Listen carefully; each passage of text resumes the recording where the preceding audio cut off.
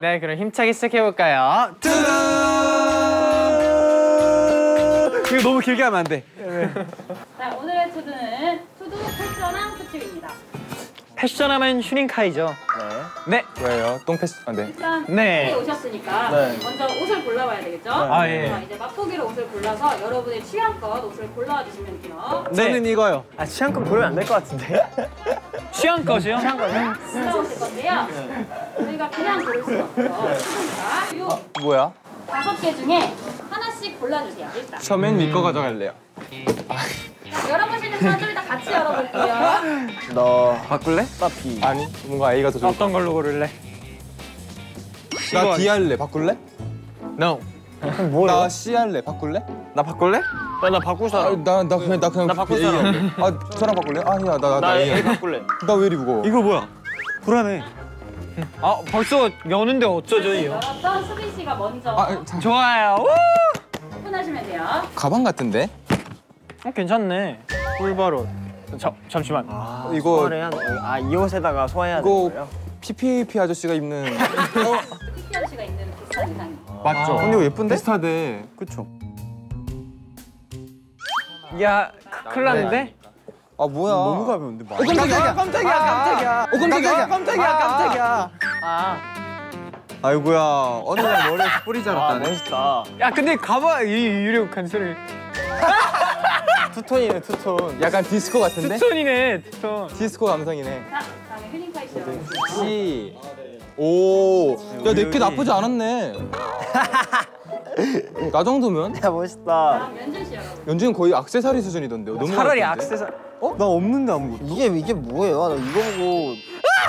이거 괜찮을 수도 있는데? 나름 괜찮은데? 아니, 깜짝이야. 이거 괜찮을 수도 있는데? 나름 괜찮은데? 아니, 깜짝이야. 난리 야, 나. 이건 괜찮아. 이걸 놀라네. 이거 살짝 하와이안 느낌으로 가면 돼. 이거 나름 목에 두르면 괜찮을 것 같은데? 네. 이게 뭐야? 저 아무것도 안 너랑 어울릴 들었어요. 것 같아. 뭐야? 그 안에 뭐가 있을 텐데. 아, 이건가? 챔피언 벨트? 챔피언 벨트? 설마 내가 생각하는 그 아, 챔피언이 더 챔피언이었어? 최근에 이게 뭐야? 아니 그냥 나는 브랜드 챔피언인 줄 알았어. 뭐야, 스티페 미오치치야 뭐야? 짱이다. 야, 내가 제일 무난한데? 어디서 구하셨어? 겁나 무거워요. 연준이 사람. 형 입질 들어볼- 괜찮고 수윤이 형 것도 괜찮아요. 내가 제일 무난한데? 이거는 좀 어디가 안 보이지? 이거 더블 와. 레전드네 이거.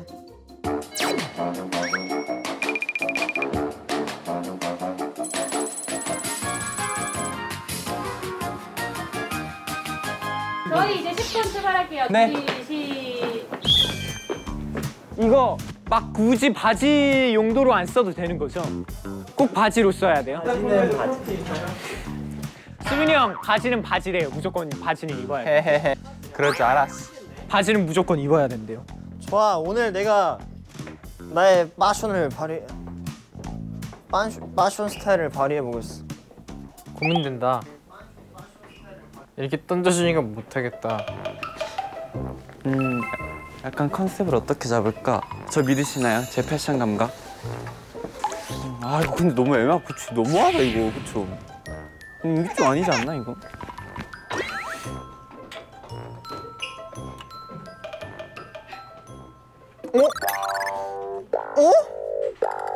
나쁘지 않은데? 조합은 좋지만 보기에 좋진 않을 것 같은데? 에이, 조합은 괜찮은데 이렇게 전체적으로 보면 별로예요. 조합은 어울리지만 이왕 이렇게 된 김에 아예 그냥 이 컨셉으로 가겠습니다. 진짜 뭐라도 골라야 되는데 사이즈는 그럼 있는 걸로 입어야 되는 거예요? 여기 있는 거 나한테 다 작을 텐데?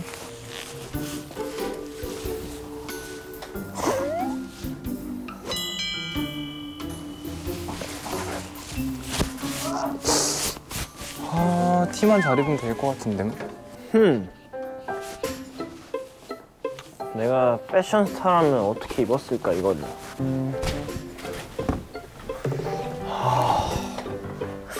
색깔이 너무 센데. 아.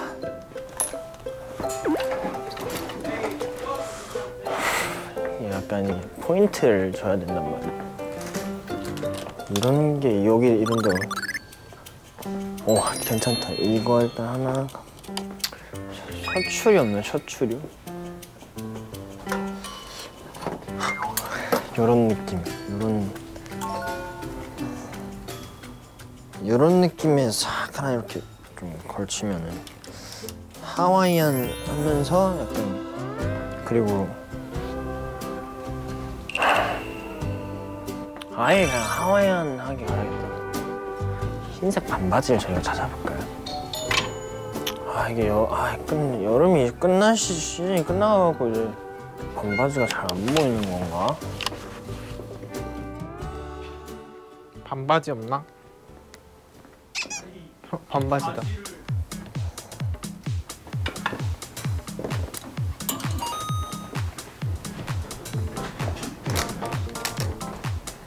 네, 컨셉을 정했어요. 이 톤이랑 제일 잘 맞는.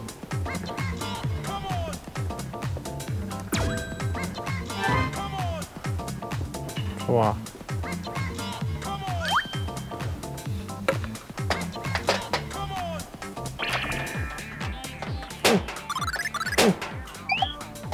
하고 얘를 두릅시다. 좋습니다. 아시죠? 이런 거 하나 다 걸쳐줘야 돼.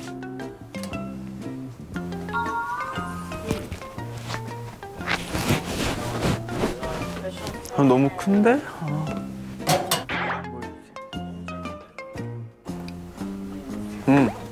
이거를 하고 얘를 하고 이걸 입고 이걸 차고 이걸 입고 바지는 펑큰 것도 괜찮고 얘 괜찮아. 아! 짐덩어리야 이거. 너무 무거워.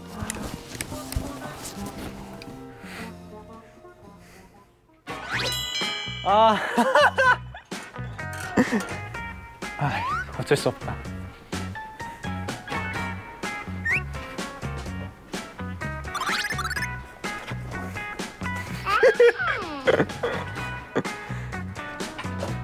멋있다. 망했어. 태나 혹시 양말 봤니? 양말은 없나? 아 양말이 포인트인데.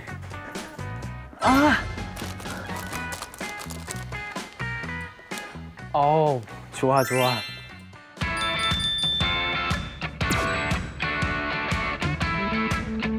나 원래 옷 고를 때 되게 오래 걸리는 타입이라.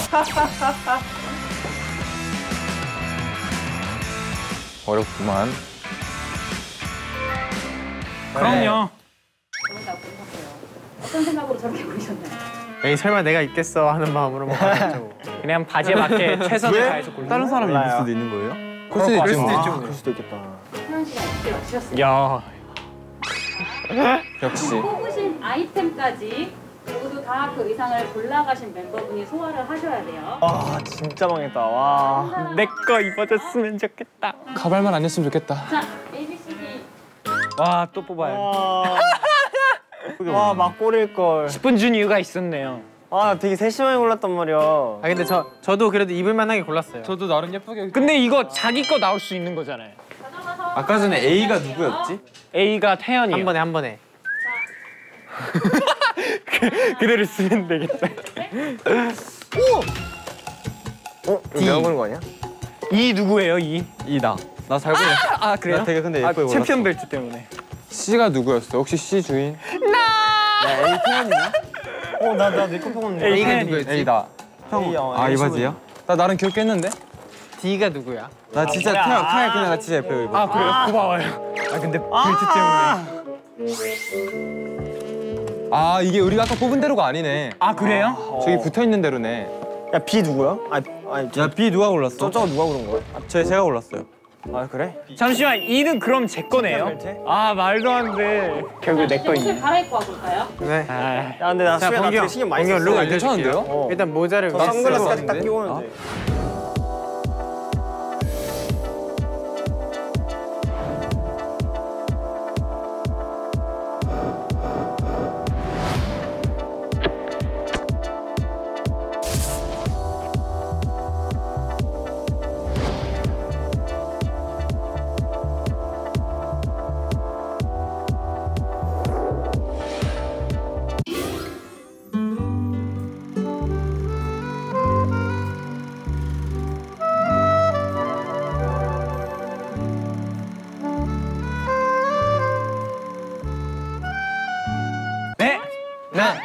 왔습니다. 것 같습니다.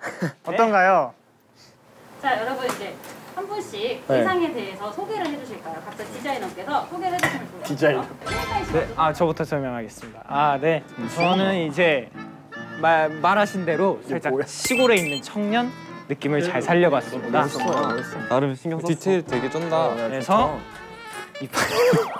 좋은데 난 좋은데. 바지랑 이제 옷에 이렇게 색깔을 잘 맞추고 또 이렇게 긴 팔티를 이렇게 입어서 시원하게 하고 포인트는 여기 이 보라 양말입니다. 이제 보라 양말 안에 바지를 집어넣어서 정말로 뭔가 시골스러운 느낌이 더 강하게 하고 이거는 뭔가를 뭔가에 뽑아가지고 뭔가를 집어넣었을 것 같아서 모자는 그냥 바지랑 어울려서 잘해왔어.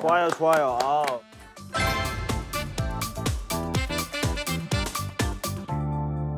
태연 씨 해볼까요? 네 누구예요? 디자이너 설명해 주세요. 여기 디자이너 진짜 디자이너 같다. 선글라스까지 끼니까. 그러니까 홈.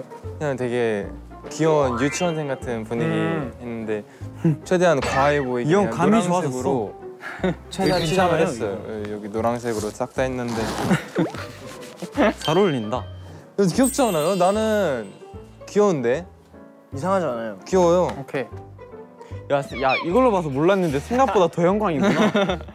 최대한 과하게 했어요. 너무 귀여운데 어떡하지? 머리가 너무 잘 어울려.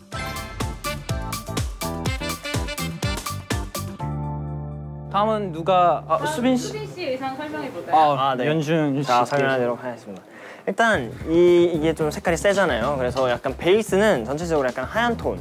좀 이게 튈 수 있게. 근데 또 흰색으로만 가면 재미가 없어진단 말이에요. 그래서 약간 이 핑크랑 어울리는 핫핑크랑 어울리는 약간 좀 보라, 약간 파란 색을 섞인 그런 하와이안 셔츠를 더해서 뭔가 좀 시원하고 그런 여름 휴가 갔을 때 약간 그런 좀 이런 바지가 딱 느낌을 맞았어요. 좀 제가 내봤고요. 또 거기다가 또 밋밋할까봐 얼굴에다가 이제 그 선글라스 이거 하여튼 여름이고 하니까 이제 약간 모기 선글라스 해갖고 딱 더해줬고요. 또 머리도 파란색이라 더 잘 어울려요. 그래서 좀 전체적으로 이렇게 조화롭게.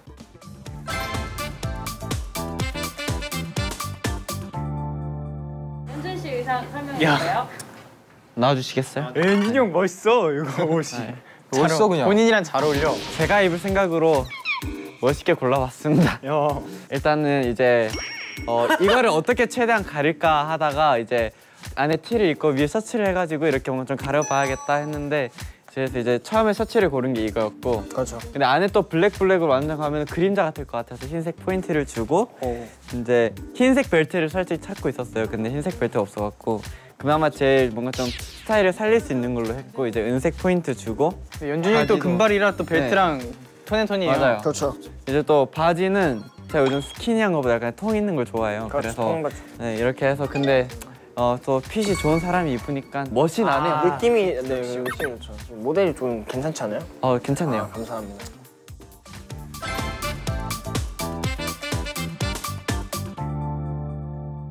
연준 씨 네. 해볼까요? 표정이 안 좋네요. 그대가 일단 와 진짜 별거 없는데 일단 제일 튄다. 가발은 정말 주인을 찾았어요. 제 주인을 찾은 것 같고 잘 소화했어. 약간 오렌지 빛깔로 해갖고 진짜 귀엽네. 약간 저는 오렌지빛 태양을 약간 상상하면서 이렇게 만들어 왔거든요. 아메리칸 영앤 와이드 앤 프리 느낌으로 해갖고 만들어 왔습니다. 만족하시나요? 너무 만족합니다. 왜 이렇게 귀엽냐? 노래가 막 절로 지금 나와요. 여기 지금 LA만 있으면 화보라니까. 거의 그 우리 팬키트야. 응답하라 시리즈 나올 것 같아요.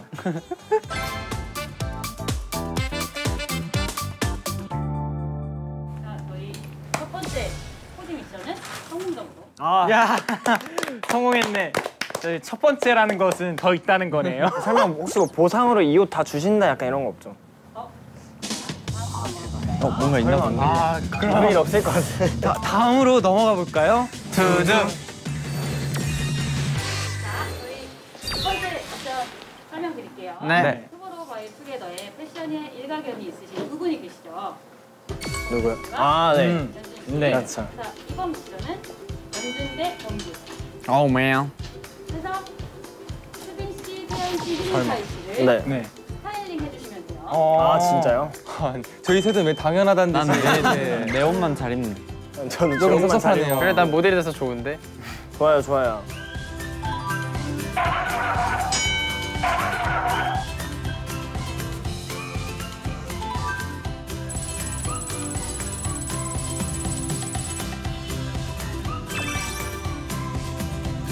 우린 뭐야? 자, 저희 그냥 탈락자 아니에요? 할게요. 잠시만요. 의자 세팅해 주세요. 잠시만요. 본인이 생각하기에 제일 잘 어울리는 하면 게 되는 뭔 것 거예요? 같아요? 저 후드티 청바지요. 오케이. 저는 형한테 맡길게요. 오케이. 후드티 쳐도 형한테. 됐다. 뭘 물어보니? 오케이.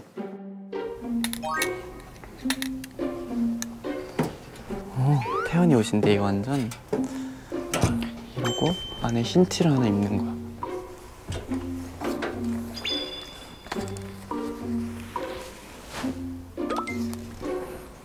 아, 나였으면 어떻게 입었을까? 아우, 와, 진짜 모르겠다.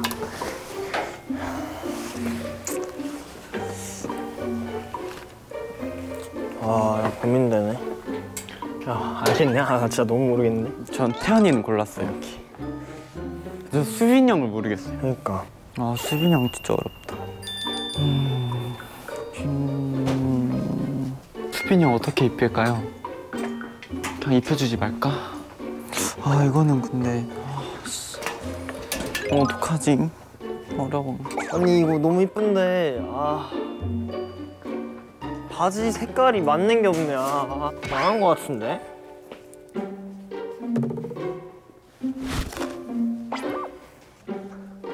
와, 쉽지 않네, 진짜. 아, 힘들어. 혹시 옷 좋아하잖아요. 왜 힘들어해요? 일이 되니까 힘드네요. 뭐든지 취미는 여러분 취미로 남겨야 됩니다. 예? 일이 되잖아요. 싫어져요. 딱 여가 생활 스트레스 딱 풀 정도로 해야지 그거를 자신의 직업으로 만든다? 굉장히 어리석은 생각입니다. 저는요 앞으로 그 의상 피팅 할 때 있잖아요. 오늘 몇 착이에요가 아니라 오늘도 준비해 주셔서 감사합니다. 아, 진짜. 근데 저도 약간 하면서 느낀 건데 저희 스타일리스트 분들 이거 하나하나 다 5명 생각해서 하시는 게 대단하긴 하더라고요. 저희 범규 씨 네. 한 착 한 착 설명 한 번씩 해주시겠어요? 일단은 태연이를 생각할 때는 얘가 평소에 어떻게 입나를 생각을 먼저 했고 그다음에 얘 머리색이 오늘 너무 예쁜 거예요 보는데 그래서 막 걸어가다가 어머 핑크색 옷이 있는 게 뭐야? 이러면서 이제 딱 핑크색 여러 종류가 있었는데 이 구멍이 송송 난 게 좀 더 패션을 살리게 좋아 보여서 하고 사실 안에 이너를 안 입히려고 했어요. 근데 그게 태연이가 더 좋아할 것 같아서 맞아요. 저는 안 입는 걸 더 좋아하거든요. 근데 약간 이게 이 방송 심의에 어긋나질 것 같아서 약간 그래서 좀 빡시하게 해서 이렇게 밑에 조금 보이게 해서 입혔고 이제 태연이가 반바지 자주 입어서 반바지 입히고 했습니다. 다들 잘 기억하셔야 돼요. 수빈이 형. 수빈이 형을 제가 제일 많이 고민을 했거든요. 근데 수빈이 형이 약간 단정한 게 잘 어울리는데 그래도 뭔가 좀 꾸며 입은 단정함이랑 그냥 단정함이랑 다르기 때문에 약간 밑에 이렇게 바지 같은 걸로 좀 포인트 주고 이제 위에는 좀 단정하게 가면서 모자로 또 이렇게 포인트 안경이랑 주면서 꾸민 듯 안 꾸민 듯한 단정한 패션 완성! 자, 한번 웃어주세요. 웃어야지 예쁘거든요. 많고. 누가 그렇게 웃으래. 잘 어울린다. 그 다음에 이제 휴닝카이. 얘도 잘 어울린다. 휴닝이는 핏이 너무 좋아가지고 바지를 좀 스키니한 걸 입혀주고 싶었고 이제 위에는 포인트 들어가 있는 걸로 이제 주면서 티셔츠로 포인트를 주고 이제 목걸이로도 포인트를 줬습니다.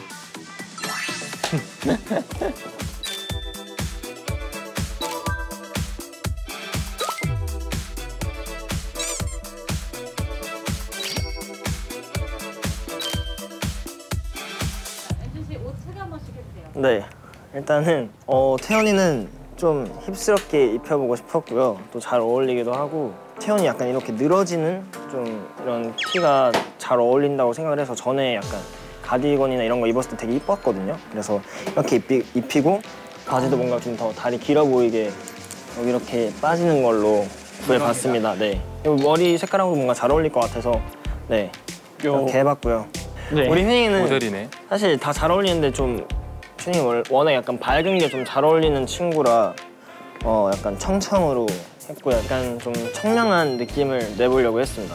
그리고 우리 수빈은 사실 깔끔한 게 더 잘 어울리는 친구라고 생각을 했는데 무난하게 가고 싶진 않아서 좀 일단 튀는 머리 색깔하고도 잘 어울리는 그런 파란색 그리고 수빈이가 파란색이 저는 보니까 잘 어울리더라고요.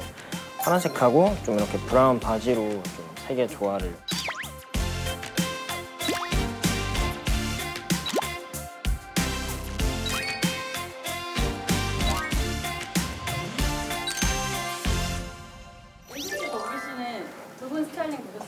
어떠세요? 저는 오히려 범규 너무 좋아하고 약간 위기의식을 모르겠어요. 느꼈나요? 네. 저는 일단 연준이 생각보다 너무 좋아가지고 뭐야 둘이 뭐야 주고받기 뭐야 저거. 모르겠어요.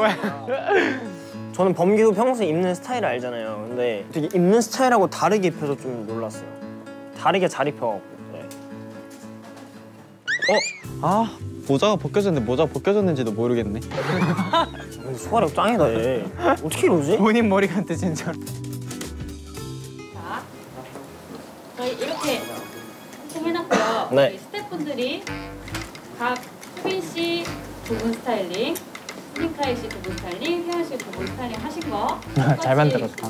스태프분들이 한 표 한 표 한 표 항상 하실 거예요. 네. 하고 수빈 씨, 태연 씨, 스니카이 씨도 한 표씩 하실 거예요. 네. 무기명으로 몰래 투표할 거니까 진짜 솔직하게 투표해 주시면 돼요. 네. 네. 과연 어디가 연준 쪽이지? 몰라. 오, 되게 고민 없이 쫙쫙 붙이셔. 오, 2대 1이야.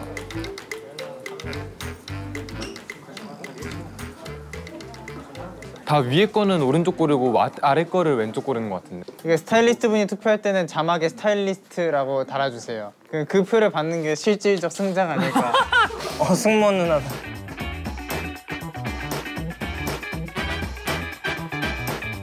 스태프분들 끝났고 네. 아티스트 분들 네, 저희 색깔이 다른가요?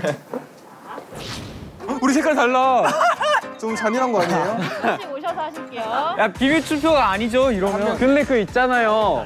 그 반장 투표할 때도 자기가 제 이름 막 적어서 막 내잖아요. 한 분씩 하신다.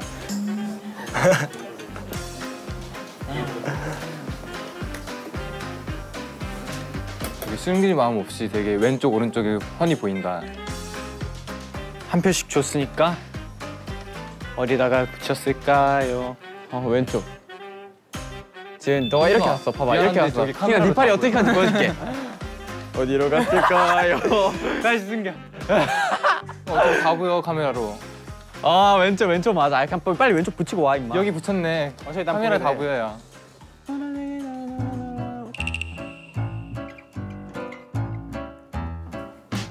똑똑하다. 이런 거 같이 붙이네. 야, 나 하나 떨어졌다. 이것도 일일이 세려요. 이거 하나도 떨어져. 아, 이건 아니구나. 근데 결과가 되게 재밌다. 왜? 결과가 되게 재밌어. 극단적이야? 그런 거 같은데. 의상마다 완전 달라요. 아 그래? 그거였어요. 제가 붙였던 게 다 인기 없었어요. 역시 휴닝칼. 네. 난 마음에 들었는데 왜 인기가 없지? 해서 붙여놨어요. 수빈이 형 뭐 스티커 다시 떼요? 그러니까. 삐걱삐걱 소리가 승부 나는데? 조작하고 있는 거 아니야 이 형? 삐걱삐걱 소리 나는데? 다른 분들은 그냥 쑥쑥 붙여갔는데 우리 멤버들은 왜 이렇게 오래 걸리지? 그러니까 티나니까.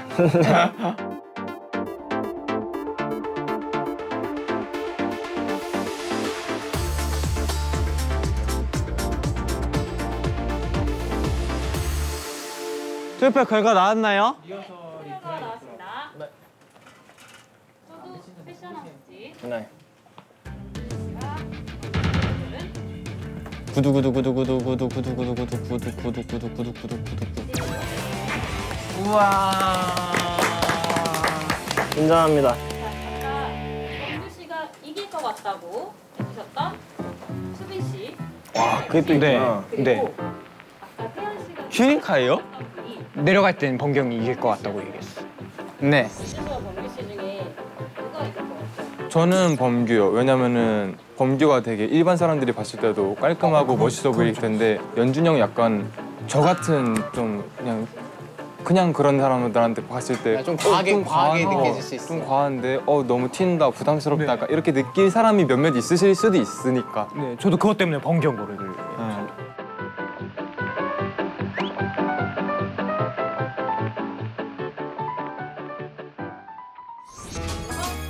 오늘 같이 범규 씨와 우승하신 거죠. 누가요? 얘가요? 아, 그래요? 뭔지 모르겠죠. 야, 그럼 연준이 형 빼고 4명 우승한 거예요? 아 이건 좀 그렇다. 저 연준이 형 이길 것 같다. 저도 우승 안 할게요. 자, 오늘의 상품은 50만 원 상당의 곳에서 옷을 고를 와. 수 있습니다. 하지만 네 분이 고르셔서 네 분이 나눠서 쓰셔야 돼요. 그럼 저희 이제 마지막 마무리 멘트 하면서 클로징 해볼까요? 네. 그럼 다음에도 새로운 투두로 만나요. 사실 뭔가요? 그거 저 따라오지 마요. 따라오기만 해봐요. 태연이 따라가겠습니다. 도전. 아, 나 최현준이 형 제대로 한다. 이거 좀 더 빨리 못 내려줘요 이거? 시간이 가는데? 장난치겠어요. 와, 나 잘한다. 아, 약올라. 와우. 어떻게 이런 게임을 만들 생각하셨지? 뭔 소리야 이게? 진짜 미치겠네. 아, 큰일 났다. 아니 도전을 많이 안 했거든요. 아, 세 개밖에 안 했어. Cause in